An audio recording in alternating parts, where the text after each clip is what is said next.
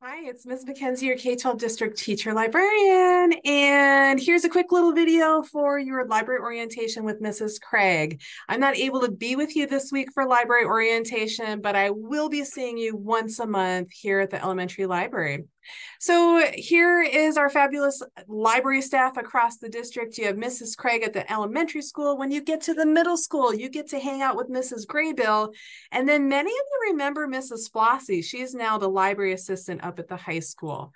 So here's a ton about me. One thing I want to share about me this year that I think is super cool is that it's my 20th year as a teacher, and it's also my 20th wedding anniversary. That's a big deal. And then I have lots of degrees. I have them all listed here. I'm an English teacher as well as a teacher librarian, and I'm working on my doctorate in education. How cool is that?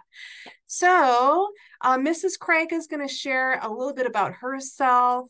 I wanted to take the opportunity to just remind everybody that our library curriculum, we have 4 main standards. So we practice reading in the library, obviously, information literacy and research, that's our second one.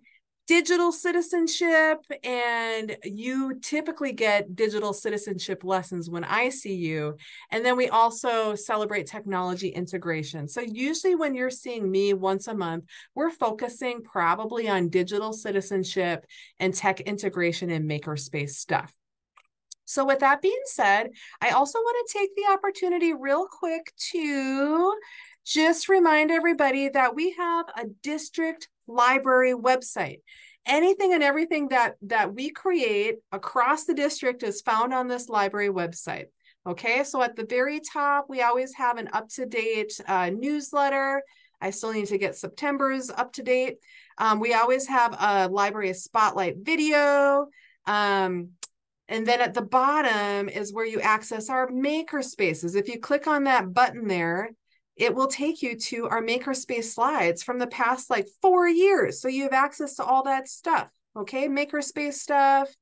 And then all of our virtual field trips. We're still going to continue virtual field trips, and you have access to every single trip that we've done, as well as the recordings from the past several years. They're all here for you to go back and watch. How cool is that? Okay. And also on our library website is where you access all of the tools that we use for literacy. So your Renaissance portal, your World Book Online, anytime you're accessing databases. All right, that was a lot of information.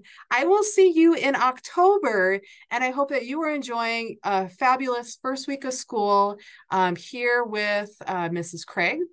And we will see you soon. Bye.